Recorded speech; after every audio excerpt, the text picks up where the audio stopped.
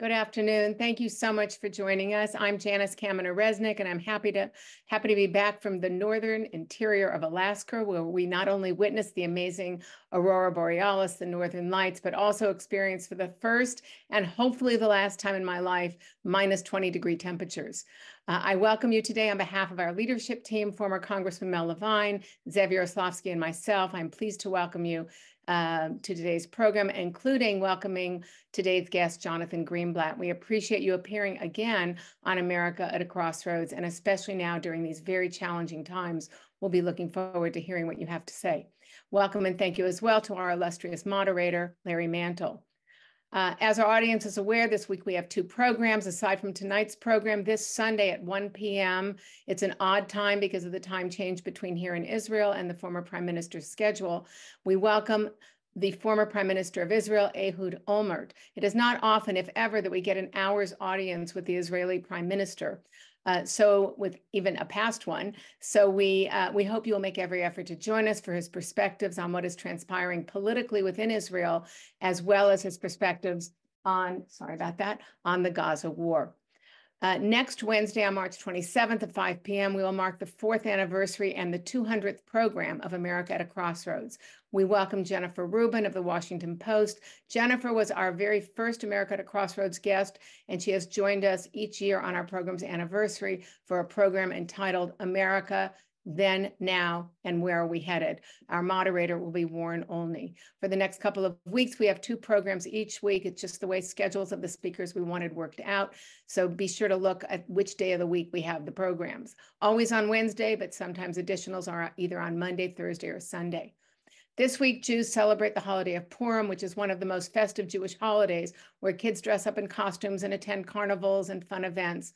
But underneath the fun, there is, of course, a number of very serious topics which underlie the holiday, topics like genocide, anti-Semitism, war, corruption, and authoritarianism. The story is told in the book of Esther, Megillat Esther.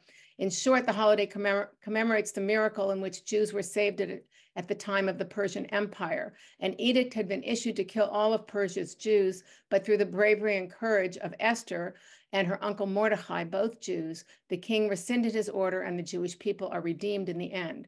Scholars have long pondered why the name of God is not invoked anywhere in the book of Esther. In fact, this is the only book of the Bible which does not have God's name in it. Of course, this mysterious omission spawned a great deal of rabbinic debate. In short, the analysis which most resonates with me is that fatalism, or the notion that God determines the course of history, is implicitly rejected. Rather, redemption requires the activism and the courage of human beings. Whether we are talking about combating anti-Semitism, racism, or authoritarianism, it is the courage and activism of human beings which makes the difference. We know that our America at a Crossroads audience is replete with activists who are willing to fight for what we believe is fair, just, and right. So go to those carnivals and eat those hamantaschen, the three-cornered cookies, and sound those noisemakers to drown out the sounds of evil. And most importantly, maintain your activist energy, which is what made the difference during the Persian Empire and indeed still makes the difference in today's times, be it in elections or in other of life's battles. Now, please welcome one of our most popular and skilled moderators, Larry Mantle. Larry has the longest running talk show in Southern California called Air Talk with Larry Mantle, which airs daily and has since, get this, April 1st, 1985, a long time ago. It's on NPR's member station, LAist, formerly KPCC. He is a fixture in Southern California life and is also a real mensch. So now I hand this program over to Larry Mantle. Larry? Thank you, Janice, Zev, and Mel. We appreciate it so much. It's such a pleasure to be back again for another important America at a Crossroads. And I'm not surprised that there are two programs a week, given all that's going on in the world these days. That makes a lot of sense, and so much important material to cover and so many important guests to hear from. And as Janice was just saying, I'll actually be back Sunday afternoon with that interview of the former Prime Minister of Israel. So we look forward to seeing you again then. Jonathan Greenblatt has been the CEO of the Anti-Defamation League for nearly a decade. During his tenure, he's restarted the ADL Center on Extremism, which monitors and analyzes extremists and hate groups. And he's launched the annual Never Is Now gathering focused on anti-Semitism and hate. He's founded a number of other initiatives aimed at countering anti-Semitism during his years of heading ADL. Prior to joining ADL, Jonathan served in the Obama administration. Earlier, he co-founded Ethos Brands, which launched the popular Ethos bottled water. Jonathan, welcome to America at a Crossroads. You're muted there. What an honor to be on today with you, Larry. I will just say right off the bat, like the sound of your voice has filled my car and my home for many, many years. And so it's just with great gratitude I'm on today. And I would just be remiss if I didn't, number one, thank Janice and Mel and Zev and all the folks who put together Jews United for Democracy and Justice. I've been a fan of the webcast since they started during COVID. And I'd also be remiss if I didn't acknowledge that I'm here today, with an open mind and excited to talk to all of you, but with a bit of a heavy heart, because of course, my friend, former ADL Regional Director David Lair of blessed memory passed last October. My wife worked in that office in Los Angeles when we lived in Los Angeles. David was a friend for decades. He was at our wedding. And I hope that, again, all of us continue to cherish his memory and do this work in many ways to honor him and his legacy. Well, Jonathan, you won't be surprised that Janice, Mel, and Zev and I talk so often about David and his legacy and his place, not just in Southern California, but of course internationally as these programs have grown and taken off. So let's start. Since Hamas's vicious December 7th attack, the world has changed. Months later, the IDF's bombardment of Gaza has killed thousands and brought tremendous suffering. Israel says Hamas holds 130 hostages, including the bodies of at least 33. Critics of Israel have ranged from questioning its military strategy to holding Israel responsible for the Hamas attack, or arguing that Israel doesn't have a right to exist as a protected Jewish nation. What is the ADL's view of what's acceptable criticism, what's unfair, and what's flat out anti-Semitic? So it's a great question, Larry, and it's a good way to start the conversation tonight. What I'd love to do as I answer is even pull back the lens a bit more and just think about, as you said at the top, I've been in this job for almost a decade, which still seems hard to believe. Sometimes it feels more like 10 minutes rather than 10 years. And yet we're living in very unusual times. So over the last decade, we've watched anti-Semitic incidents skyrocket, almost 300 some odd % before October 7th, before 10/7. 2022 was the worst year in terms of tracking incidents that we've ever seen at ADL since we started doing this work, more than 4 decades ago. And by the way, in 2022, when Israel had a coalition government, Jews and Muslims working together in leadership, left and right working together to lead the country, a pluralistic, heterodox kind of leadership, anti-Semitism in this country flared in ways we've just never seen. So the numbers have been going like this. And then after 10/7, things have surged. It's been a tsunami of hate. And we can get into those numbers if you like. But I just want to start by laying out so we all remember that while this war is happening in Gaza, things here in the US and around the world affecting Jewish communities in Europe and the Middle East and Latin America and here are more unstable than we've seen in memory, literally in memory. Now, with that being said, the situation in Gaza, the situation in the kind of Middle East is fraught right now. I will be frank, what happened on 10/7, I think it affected not just the 1,200 people of blessed memory who were murdered, or the thousands of people who were wounded or lost loved ones. I think the whole Jewish community worldwide was affected by this. Everyone knows someone. I have friends who were killed. I know people who we lost that day.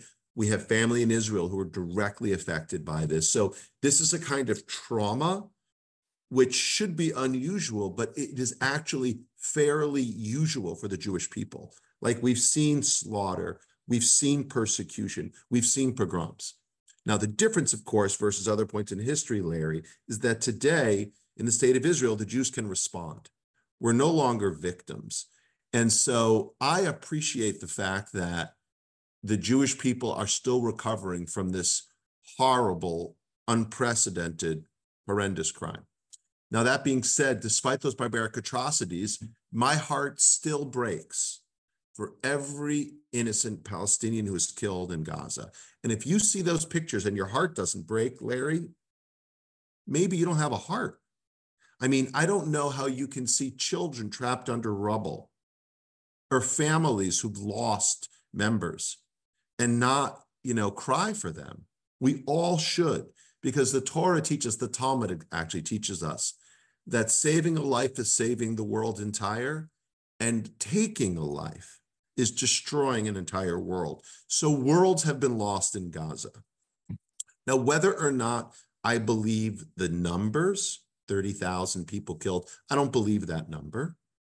I don't believe that number because, number one, Hamas fighters don't wear uniforms.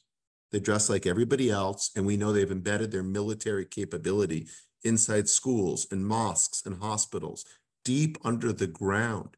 So it's hard to discern which lives are innocents or which lives are terrorists.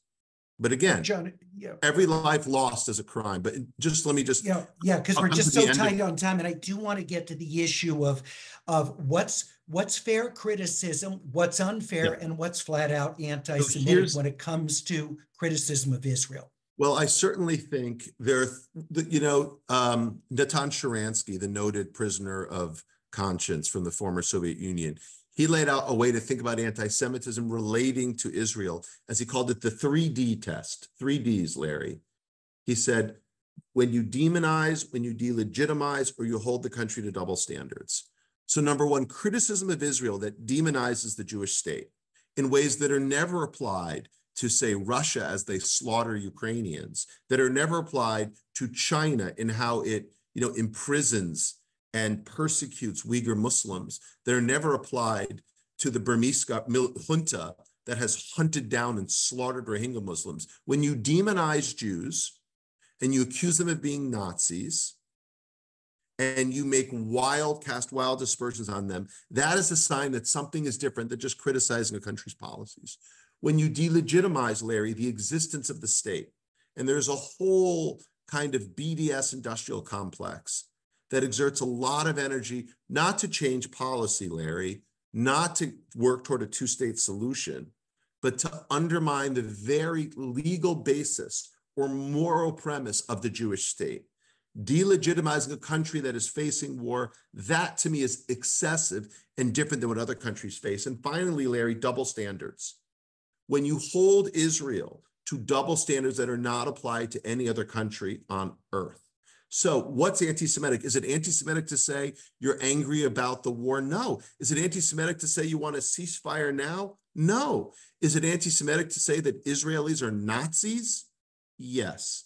Especially when you don't use that point of comparison for anyone else. Let me ask you about the delegitimize, because as you know, there are American Jews who are proud to be Jewish, but don't believe that there should be even a two-state solution. There are those who believe it should be one state, one person, one vote, and that Jews and Muslims should live side by side in the totality of what's Israel and Gaza and the West Bank, and that there shouldn't be a protected Jewish-controlled state. Now, is that anti-Semitic for those American Jews that believe that, who believed at the time of Israel that there is not the need to have that protected state anymore? I mean, look, I actually think what happened on 10/7 makes the case for Zionism more so than anything I could say. There are groups in the Middle East like Hamas that are committed to murdering Jews, that are committed not to a two-state solution, not to a peaceful resolution, not to Palestinian sovereignty, but I mean, you can read the charter, don't take my word for it, to killing Jews wherever they can find them, behind every rock and tree.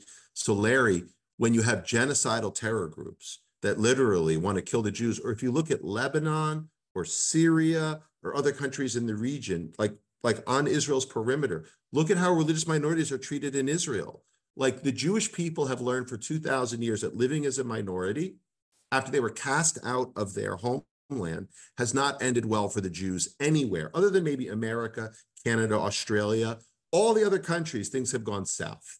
And so to answer your question, Larry, I think if you look at Jewish history or you look at the recent last 10 years in the region, you can see that religious minorities and different ethnic groups don't fare well. So, but you're making a logical and historical argument that yes, the overwhelming majority, I think, of American Jews agree with, and most non-Jews in this country, I think, agree with that idea.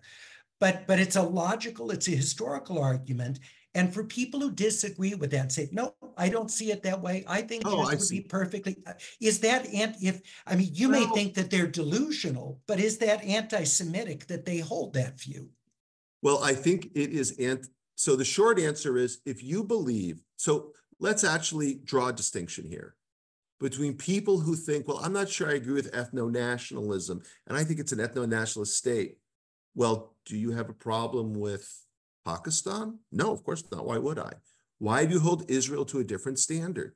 You can engage in anti-Semitism, Larry, that is unintentional or inadvertent, but still puts you in the same place. When you advocate for discrimination against Jews, you would treat them differently than other people's, Larry, you might, look, there can be Jewish people who engage in casual anti-Semitism, even if they don't intend it, even if they don't mean it. So let me make a historical comparison here. There were probably Black people in the 1950s or 60s that said, you know what? We don't need the Civil Rights Act. You know what? I'm not sure about that thing, the Voting Rights Act idea that they have. You know what? Our schools are just fine. This whole Brown v. Board of Education thing. They might not have intended to be racist, but propounding a system that institutionally discriminates against Black people, even if you're Black, that can be a kind of racism. And so for Jewish people, even if they don't mean it, they say, why do we need a Jewish state? We don't need that. We'll be just fine in a secular one state. Yeah, sure, Muslims might have the majority, but won't that just be fine? They might not realize they're playing into a discriminatory policy against Jewish people. I understand what you're saying, but I think in the Voting Rights Act, using that example, so there are people who would argue that, well, those who are against lessening the restrictions under the Voting Rights Act for what states can do, that, that's fine. That's a difference of opinion. They're not inherently racist. And others would say, no, that's racist. That's really about perpetrating exclusion for African Americans being able to participate in democracy. Is that not an acceptable debate to have, whether it is racist or not? Of course you can have these debates, but let's be clear about one thing. The issues that Israel is facing are not theoretical. They are literally existential. Let's be clear. The Houthis in Yemen are would like to send hypersonic missiles to Tel Aviv. Okay, so for them, this isn't a theoretical or abstract conversation. This is very real.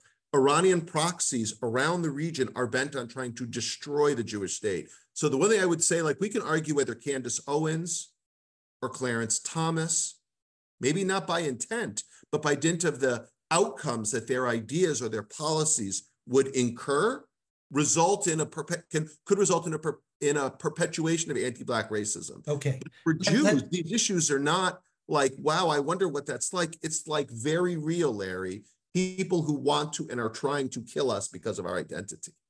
Let me move on to another question. Several months ago, you praised Elon Musk's announcement that X, formerly Twitter, would ban the term decolonization and the slogan "from the river to the sea," ban it as anti-Semitic. Yeah. You've had criticism of that approach from some Definitely. even close to the ADL. Why do you consider those terms to be anti-Semitic and worthy of a social media ban?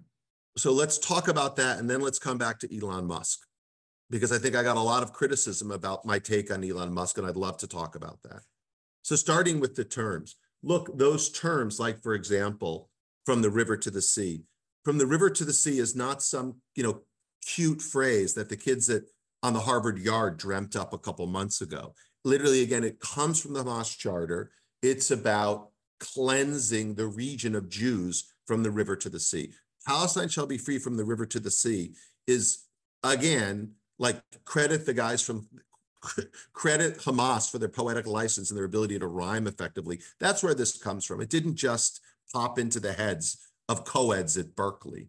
So that's germane because understanding its history, we've watched it be normalized in the last 6 months, around the post-10/7 conflict. And by the way, they didn't start chanting that, Larry, when when the IDF went into Gaza. They started chanting and all the stuff exploded on campuses, Larry, and in the public discourse on 10/7, okay? So we should talk about that in a follow-up question. 10/7 is when this stuff exploded. But so why did I have that reaction? Because we see the call from the river to the sea as a call to genocide. And I must tell you, I will talk to anybody. I try to live by a dictum of not cancel culture, but counsel culture. Meaning when someone makes a mistake, I don't push them away. I try to pull them in. I don't eject them from the public conversation. I want to embrace them and help them to get it right. That's our discipline at ADL. Okay. Now that's material here because the people saying from the river to the sea are are literally dehumanizing Jews and calling for violence against all Israeli Jews. And if my only line that I draw, Larry, is if you dehumanize people, I won't humanize you. And so if you said eliminate all the trans people, I would have a problem with that. And if you said kill all the Palestinians, I would have a problem with that. And if you said from the river to the sea, meaning cleanse all the Jews, I have a problem with that too. For those who see Israel as a colonizer, and this is common rhetoric, and it's part of a larger framework that doesn't just affect Israel, but is part of the whole anti-colonialization rhetoric that we hear, particularly from the far left. So Israel is not alone in this. But if people hold that view, should they not be able to express it again, even if you think they're grossly misguided and don't understand their history? Should they be barred from saying that? Absolutely should be able to express it. Absolutely. If you should be able to say from the river to the sea. But you know what? Twitter can make the decision, not on my platform. But you applauded the decision. Correct, I did. I did because it's an incitement to violence. And because Twitter is a business, Larry. Twitter is not the public square. Twitter is not, is like, it's not standing on a corner in Brentwood and saying, this is what I believe. It's a company trying to drive revenue, trying to bring in advertisers, something that Elon Musk hasn't done nearly as well as he would like. And businesses, look, by the way, you know who else has the right to decide who they bring to their platform? You do at an Air Talk, and you get to decide who you interview and who you don't. And you get to decide, will I bring on, Nick Fuentes to articulate his philosophy? Will I bring on the head of the Westboro Baptist Church to explain their theology? And you get to say, no, thank you. Now, you know what? Does that mean the Westboro Baptist Church doesn't have the right to do what they do? Of course they do. But you get to decide who comes on your show. Twitter was making the very same decision, and I applaud them for that. Let's talk about, you said you wanted to talk about Elon Musk in more detail. So let me preface it so folks are on the same page. So, and you can add to it if I'm not asking what you want to say, but before Elon Musk acquired Twitter, you praised him as an amazing entrepreneur, an extraordinary innovator, the Henry Ford of our time. Since you called on companies to stop advertising on X after Musk endorsed a tweet claiming that Jews promote hatred against whites. He's threatened to sue the ADL over the ad withdrawals. So what's your view of Musk and X now? Well, look, so Musk is so I've been dealing with him for the last year and a half, since before he acquired the company. Number one, he is an extraordinary innovator. If you look at Tesla and SpaceX and you think that he's not, I think maybe you're not paying attention. On the other hand, I absolutely disagree with a number of his personal views, strongly, profoundly, and I have called him out repeatedly. But again, I try to live by a dictum of cancel culture. So that week, when he retweeted out something about the Great Replacement Theory, this conspiratorial idea that the Jews are trying to flood America with Muslims or migrants, some revolting racist idea. I criticized him for it.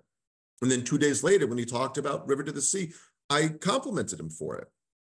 I think our job at ADL is to call balls and strikes. Again, not to excommunicate someone from the public square, but to call it like we see it. And so I absolutely don't agree with him on everything, but when he gets it right, I'm willing to acknowledge that. And so I think in the world we live in today, it's so polarized. So your question was like, well, what do you think of Elon Musk? Good, bad. And we're often, things are reductive, like, are you on the red team or the blue team? Are you good or bad? And I think sometimes life is more complicated and more nuanced. And that's what I'm speaking to. Yeah, and we've received a number of questions even before doing this event from people asking about your view of Musk, because for some of the viewers who are watching this, they see Musk as someone who is cozied up to far right-wing thinking and individuals, and that he has an incredible megaphone in X, formerly Twitter, to be able to amplify those voices, and that anything that legitimizes him makes it easier for him to do that, and for things that he amplifies or accepts on his platform to be legitimized. How do you respond to those who take issue with you doing for that reason? Well, look, like, it is certainly true. And I've criticized him for platforming white nationalists who we said should come off. I criticized him for replatforming President Trump, who we called to be taken off. Like, I think those things that he's done are wrong. So I think we should have the intellectual honesty to acknowledge that you can get it wrong and sometimes you get it right. And complimenting someone or crediting them when they get it right, Larry, doesn't absolve them of all their prior sins. It doesn't somehow, excuse all the previous missteps. So I don't think I've done that. Look, I think there are things that we all do in life. Sometimes you get it wrong, sometimes you get it right. But it's my job at ADL to fight hate. And I will call people out when they cozy up to white nationalists, as we've done with Musk again and again and again. It's odd, Larry, that the only thing that gets attention is when we do something that goes against the grain. But if you look at the totality of what ADL said about Elon Musk, or what we've said about Twitter and social media, no one would accuse us of giving him a free pass. He certainly doesn't. Federal investigations have been launched targeting several high-profile universities for not adequately protecting their Jewish students and staff. A recent University of Chicago poll found 56% of American Jewish college students felt themselves in danger. And we've had at UC Berkeley, Professor Ron Hasner has been doing his 2-week sleep-in to protest how his university has handled it. We've had Dean Erwin Chemerinsky of the UC Berkeley School of Law talking about his concerns about how administration has handled it at his school, though he doesn't support the lawsuits that have been filed against UC Berkeley. So, where do you see the climate on America's college campuses going? And is there a corner starting to be turned, or is this still highly problematic? I think it's still highly problematic. I mean, let's acknowledge that the issues on these campuses are not new. They've been complicated for a long time. Let's acknowledge that countries or people have been struggling with these issues of left, right, and the college campuses have always been a place that's ripe with debate. But the data you shared is real. I travel the country. I'll be in Winston-Salem tomorrow at Wake Forest. And I go to universities. In the last couple of weeks, I've been to Brown, Vanderbilt, Columbia, a bunch of others. And the issues that these Jewish kids are facing are real. I've heard stories about kids getting spit on walking across the quad. I've heard stories about Jewish kids moving out of their dorms for fear of their physical safety. I've heard stories about Hillels being vandalized, windows being broken. We know, I happen to know the 2 young women who were assaulted at Cal maybe a month ago when an IDF reservist was invited to speak. I mean, they're family friends. So these issues are close to home. They are real. The only way this changes is if people in positions of authority start exercising a kind of moral consistency in the way that they apply and enforce the rules. That's what I would hope for at all these institutions. How can you codify this? I mean, walking this line between the respect for free speech, which you're just making the point, you have to have that. That is part of academic and intellectual inquiry. You've got to have that.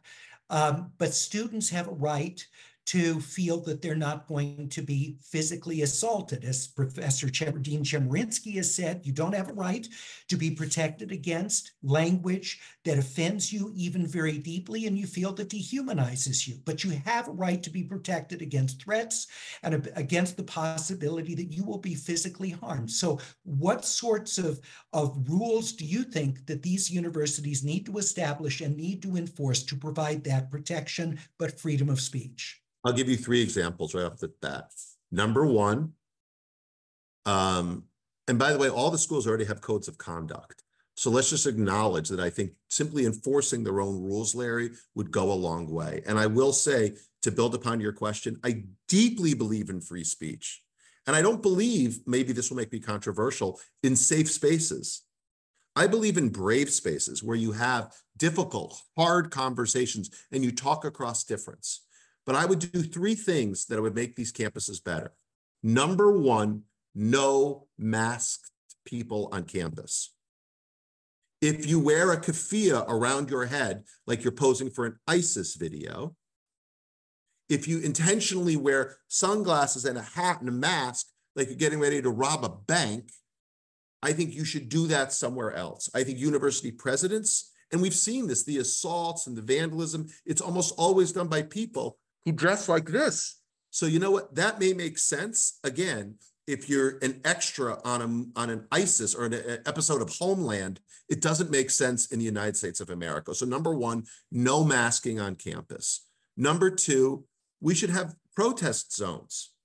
It is not okay if you go through a classroom with a bullhorn screaming about the occupation. It is not okay if you march through a student center screaming about this or genocide. You want to protest, you should be able to do that over there. And if I'm a student like I was, and I'm there to take my classes, and I'm a work study student, I got to, get my hours to pay for school, I should be able to do that without fear of being assaulted or harassed. So I'm all for protests. Just have protest zones where it takes place. It shouldn't interfere with my ability as a student to study in the library, to attend a class, to hear a lecture. So number one, no masking. Number 2, protest zones. And number 3, I think we need to have a serious conversation about diversity education on these campuses. Now, there are many people who say we need to end DEI. Look, I don't believe that. Diversity education is critical. We live in the most heterogeneous, the most multicultural society on earth. Learning about our peers, classmates or colleagues, makes us better classmates or colleagues, better managers, better administrators. So I believe in diversity education, but there is a problem, as we've seen at ADL, when the notion of diversity, equity, and inclusion, Larry, promotes the exclusion of Jews.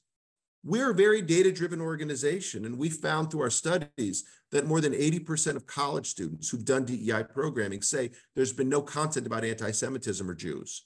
Well, that's crazy. And forcing our kids to play in the oppression Olympics, where you're team oppressed or team oppressor, is crazy. So I think we need not to end DEI, but to mend it and to make sure that all people, whatever their faith or ethnicity or level of ability or gender or race, get an opportunity to learn about one another with respect and decency. Well, and is this an issue with DEI, or is this with an issue, a larger issue within academe and a fair amount of the American left, which reduces conflicts to who has the power and who has financial resources and who doesn't have power and who's lacking financial resources, and then the quick judgment that whoever is considered in the lesser position as less powerful is by definition the aggrieved person, and the person who is in the position of greater power is the person to be criticized. So is that what some would argue is a construct that we often see in academe, which isn't really analyzed any more closely than that? Is that more the problem? Yeah, I mean, I think that's a very astute kind of diagnosis. I mean, these notions of power and these theories of oppression, again, I understand how they play out on paper, but in the real world, it's just more complicated than that. The idea that, because look, I present as white and my grandparents were from Europe. That makes sense. But to say that therefore I have all the power is crazy. Or to say that therefore all Jews look like this is wrong. I mean, my wife is Iranian. She's quite darker complected than any of us. I mean, you could say many things about it. You wouldn't call her white, but because she's Jewish, she has power. I mean, her family was impoverished in Iran. So like, there's a level of sanctimonious here, which is sort of context independent. And I think what we need to do is recognize that all individuals are sui generis. We should be evaluated on our own merits as people. We can understand the broader trends, but this reductive, phenomenon you're talking about is a real problem on parts of the left. And Jonathan, back to your 3 points: the no masking, the protest zones, and DEI, revamping diversity education. Specifically, as you know, and I'm not a legal scholar at all, but those protest zones have been sued against in the past. There have been different court decisions. So there are constitutional issues. I don't know what the law says about masking, but you've given good questions for us to ask Dean Chemerinsky the next time that we have conversations. Push him the next time you talk to him. I want you to push him, or Janice or Mel or Zev. You push Dean Chemerinsky. I mean, he's an incredible legal scholar and a great mind. We don't always agree on everything, but you should say to him, hey, is there a constitutional way to protect not just the rights of the people speaking, but the rights of the people listening? I'm a student going to class. It shouldn't be interrupted by some lunatic, again, who looks like he's in a Boko Haram, video. Before we get to viewer questions, I wanted to ask you about the recent Never Is Now dinner. The ADL honored former Trump administration senior advisor Jared Kushner. He's also the former president's son-in-law. He was praised by the ADL for his work on the Abraham Accords that normalized relations between Israel, UAE, and Bahrain. There was criticism of that agreement from some that it didn't include rights of Palestinians. And there's also been abundant criticism of Kushner for supporting his father-in-law's political career, given Trump's multiple defenses of and meetings with extremists and even Holocaust deniers. We've had a number of viewers who want to know what you were thinking with honoring Jared Kushner. So I'm super happy to talk about it, Larry.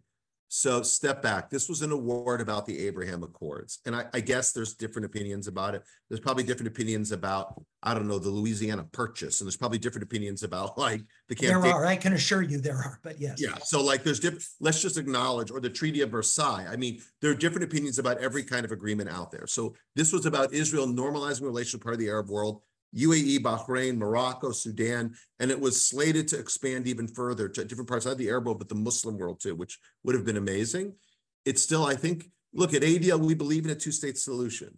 At ADL, we believe that Jews and Palestinians, Israelis and Arabs should be able to live with dignity and equality with one another. That's what we believe. The Abraham Accords were a step in that direction. And what we were trying to do, Larry, was to be bipartisan. We were trying very hard. And again, you can disagree with us and you can push back, but we felt like Jared Kushner was someone that we could recognize because A, he has no role in the campaign.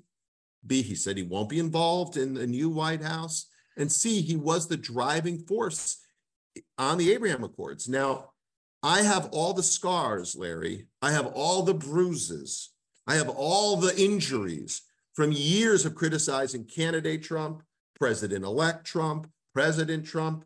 I was probably more out there than any other Jewish communal leader in terms of the major organizations. Lots of rabbis stood up, like I appreciate Sharon Brous and I appreciate Rick Jacobs and many of my friends who stood up and spoke out. But you know what? I think that we have got to try to be bipartisan. So whereas I criticize his father-in-law intensely and still do, I criticize him this week for his insane comments about Democrats and Jews. This was trying to be bipartisan, finding a way to recognize a prominent Republican on an issue that I thought people on both sides could agree that the Abraham Accords were a good thing. But there are many Republicans who were not so intimately involved with the Trump administration, who are very supportive of Israel, very supportive of protections for American Jews. You chose to honor Jared Kushner, who's a particularly polarizing figure. You could have been bipartisan in other ways. Yeah, look, and we always are, we always try to be. But the truth is that this is about the Abraham Accords. I wasn't trying to just find any old Republican. I was trying to find someone who's involved in this this thing post 10/7 that was important. And let me get back to the nonpartisanship, because I understand that that is core, that's central to the ADL. But given what you've said about former President Trump, and that, for lack of a better term, you see him as a menace in many of the ways in which rhetoric and our whole dialogue has changed since he was elected president. How does the ADL sit this out? How does the ADL treat it as though this is just another election between two different parties? Well, yeah, that's a good question. I mean, I think we can't sit it out.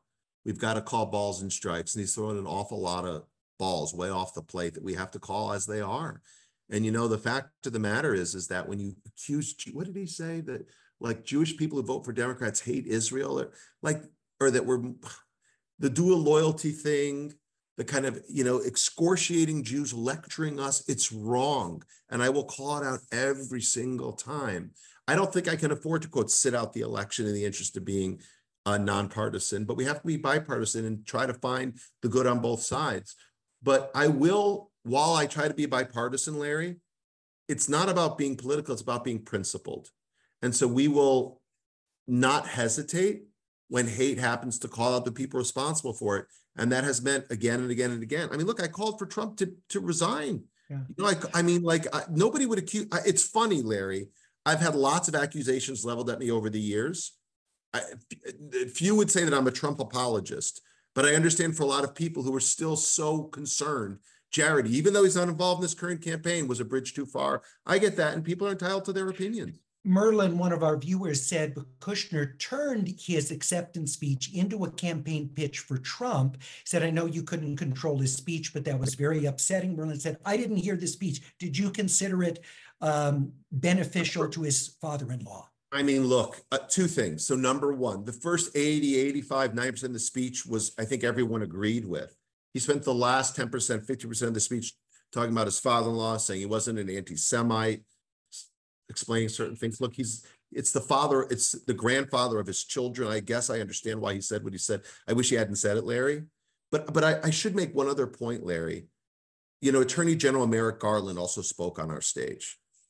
And Hillary Clinton also spoke on our stage.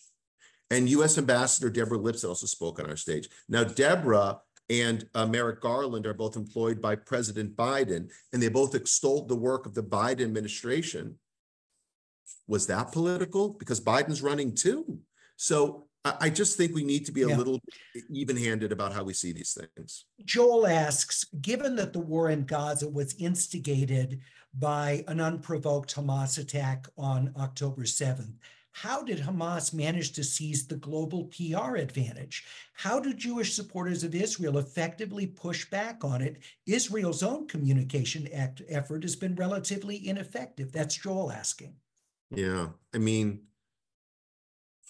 like, I'm not a PR expert, but Joel's not wrong. It's been heart-wrenching. Look, I wear this dog tag, you know, to remember the hostages in Gaza, but it's heart-wrenching to me that we don't see more people doing this. And I had a conversation on Capitol Hill last week with a woman who came up to me and said, hey, I'm for a ceasefire. And I said, that's great. Where's your yellow pin to talk about the hostages being freed? She said, what's that? You know, look, I mean, I just think it's heartbreaking that the loss of life in Gaza is horrible. It is tragic. And I understand when people see that and they're gripped.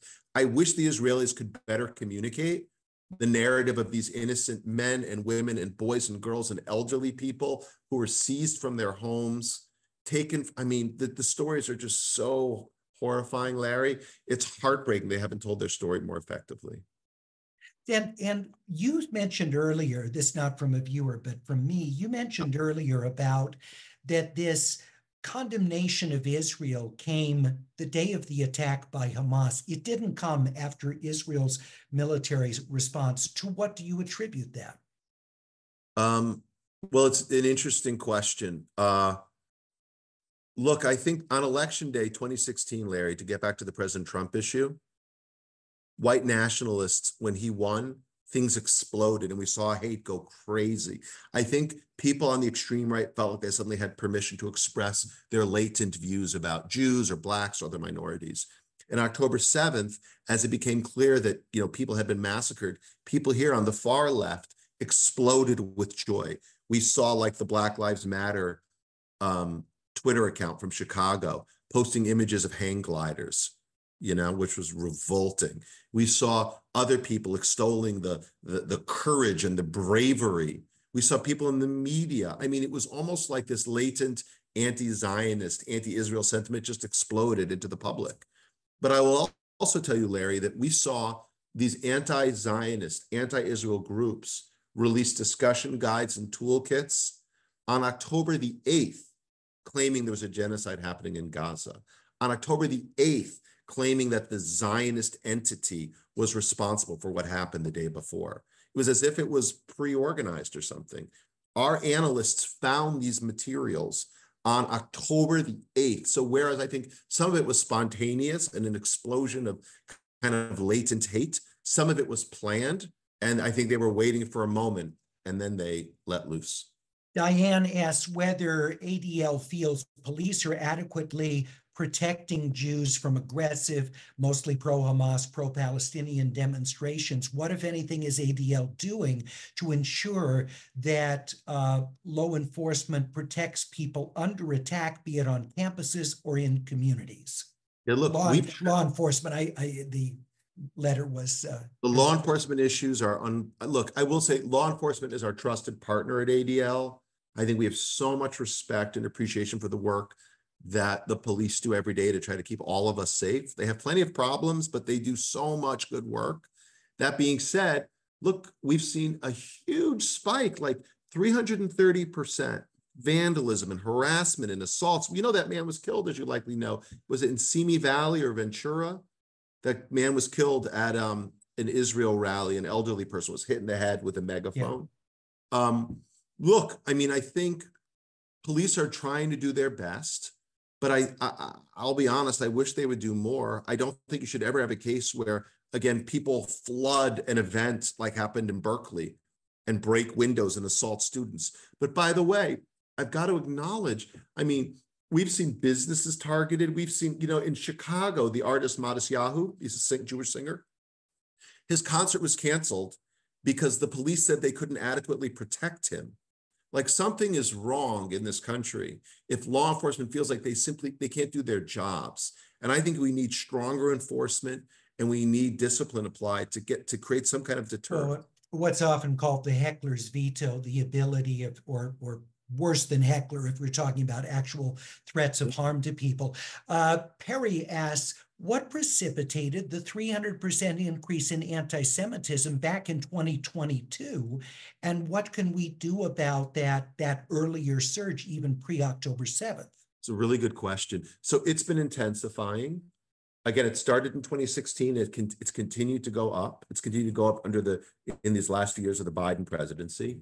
I think, number one, anti-Semitism has been normalized, Larry. And I think we need our leaders to lead more effectively, to call out hate when it happens from either side. I think, number two, extremists feel emboldened, and these crazy conspiracies blaming the Jews for COVID or Asian Americans for COVID. This normalization of hate creates bad ramifications for all of us. And I think we also, so number one, leaders need to lead and call out hate when it happens, irrespective of the politics. Number two, extremists need to be marginalized and pushed back. And we need a bold, more muscular center. And number three, and maybe most importantly, again, we need to find ways to come together.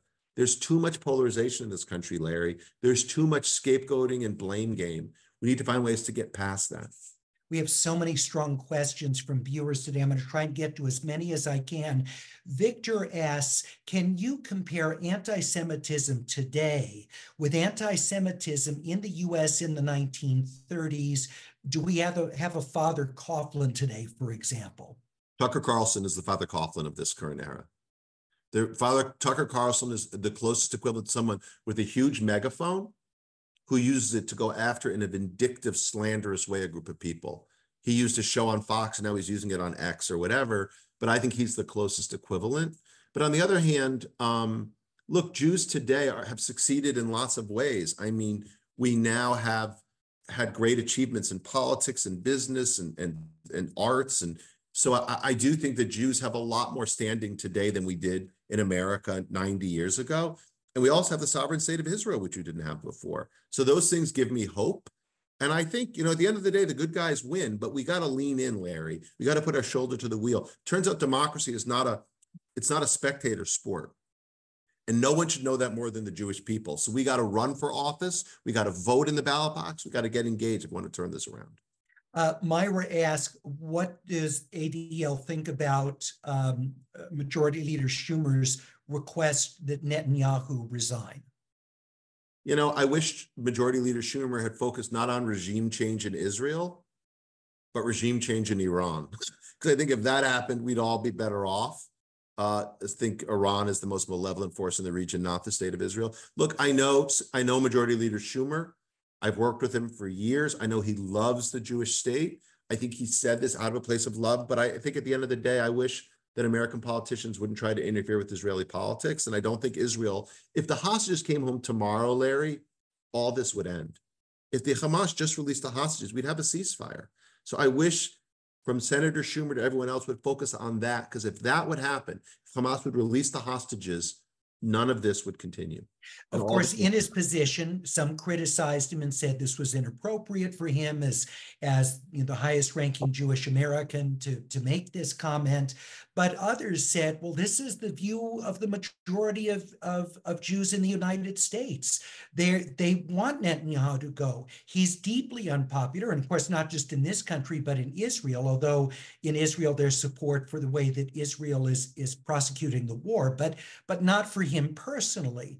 So is he out of step in making that call, given that he's given voice to probably where the overwhelming majority of the American Jewish community is? So I can't generalize like that, because that I don't know. I do think I think you're right to say that Prime Minister Netanyahu is somewhat unpopular, fairly unpopular with a lot of us. But that being said, look, there are different ways to skin a cat, Larry. And I think the majority leader's comments or his message might have been better delivered in private than in public the way that he did. I think we're in a moment now when Jewish people, secular and observant, left and right, red and blue, East and West, need to come together and show unity in the face of the greatest threat that we've faced arguably since 48. So I'd rather see unity in our community. I'd rather get past the polarization. And I think more unity would be better than division. But if there's unity around a government that so many Americans think is engaging in policies that are damaging to peace and the potential for a two-state solution, and they feel that Netanyahu's leadership has made that much more difficult, then in being unified around Israel's response to this terrible thing that happened on October 7th, is that really in the best interest of Israel writ large? If you're just saying, well, we're going to be silent about an administration that we think is actually harmful to the country. Well, look, I mean, I think there's lots of criticism of Bibi Netanyahu. There's lots of criticism of the state of Israel. So I don't think we suffer from a paucity of people talking about the Jewish state, of arguing about its policies, of calling it out. But on the other hand, what I would say is that, look, they're a democracy. They have an elected government. They have rule of law and a whole process. I think in this moment, what I want is for the hostages to come home. In this moment, I want hate to come down here in the United States. In this moment, I ultimately want people, irrespective of how they pray or where they're from or who they love, I want them to live with safety and security, whether it's the United States or Israel or anywhere else in the world. Let me share another question from our viewers. And this is from a viewer, Eric, who asks, well, do you think Bernie Sanders, who lobbies to cut aid and put conditions on the aid to Israel, is he anti-Semitic for holding that position? No. I mean, again, I think you're entitled. I don't agree with Senator Sanders. He's not anti-Semitic. Again, I don't think he's right on Israel or some other policies, but that doesn't mean he hates Jews or discriminates against them. Okay. We kind of sideswiped this earlier, but we've had people who really want to hear you elaborate on this.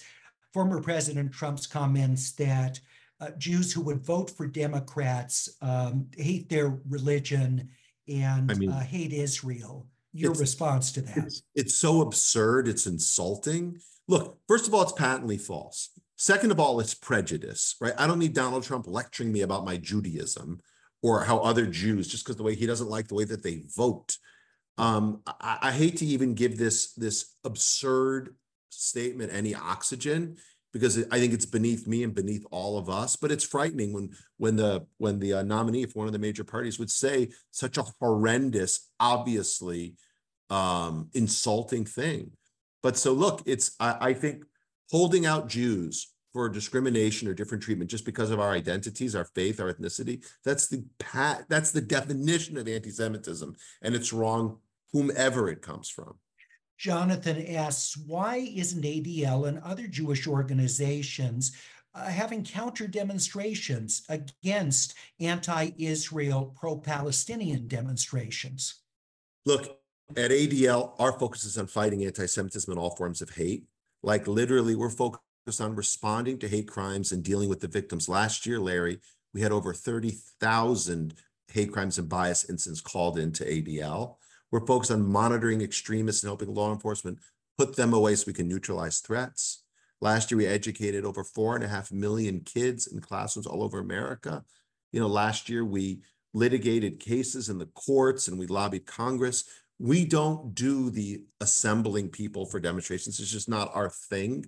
There are other groups like IAC does some of this and others. I salute them. It's just not what we do. So because this program is based in Southern California, but viewed all over the world, I do want to ask you about this. We're very tight on time, and I want you to have some time. I'll try to be tight. Quick close. But the writer-director of The Zone of Interest criticized Israel in his recent Oscar acceptance speech. Jonathan Glazer said he refuted his Jewishness and the Holocaust being hijacked by an occupation which has led to conflict for so many innocent people. He was roundly applauded in the Dolby Theater. Since hundreds of Jewish figures in Hollywood have signed an open letter denouncing the remarks. The ADL quickly condemned Jonathan Glazer's speech. Quick comment on what he said. Look, instrumentalizing the Holocaust for your own political agenda is wrong, no matter who does it. Just because he directed a movie about the Shoah doesn't give him the right to abuse the memory of those who died in the Shoah for his own political purposes. So I thought it was inappropriate and wrong. All right. A chance for you, and in the spirit of David Lehrer, who always wanted us to end on a note that gives us some hope, a feeling that things might well get better, provided it's a realistic look into the future. So, Jonathan, if you would close, just what hope, if any, you see for countering anti-Semitism? Look, last 2 weeks ago, we had our big conference, Never Is Now, Larry, and over 4,000 people came together. 4,000 people from all over the country, of all political persuasions, from all walks of life, of all ages. They showed up to be together. And while I am concerned, I'm concerned about the rise of anti-Semitism, I'm concerned about the growth of hate, I am long on America, because there's never been a country, again, more pluralistic, there's never been a country more resilient, and there's never been a place that's been better for the Jewish people. So I believe if we dig deep, Larry, if we find our strength, and if we evoke the spirit of someone like David Lehrer, who spent his life bringing people together, I know we can get past this and have a better tomorrow. Well, no question about that. David Lehrer was such a positive influence on so many of our lives. Jonathan, thank you very much for being with us this evening. We appreciate it so much, and we'll look forward to talking with you again, hopefully soon. Thank you so much for the opportunity, Larry, Janice, Zev, and Mel. I appreciate all of you so much. And I just want to say to our viewers, this is such a great example of the kinds of conversations that we have here about these issues that are vitally important. And we ask for your financial support for this nonprofit series that's provided, of course, free of charge, but requires donations to keep the series operating. So please, you can go to the website of Jews United for Democracy and Justice, known by the acronym JUDGE. You'll find their website easily through search, and please consider making a tax-deductible contribution. I just want to remind you that I'll be back with you Sunday afternoon at 1 o'clock Pacific time, an unusual time, but that because of the differences we heard earlier from Janice with the time zone difference with Israel. And I'll be joined by the former Prime Minister of Israel, Ehud Olmert. We look forward to that conversation, 1 o'clock Pacific, 4 o'clock Eastern time, right here at America at Crossroads, from all of us, have a very good evening.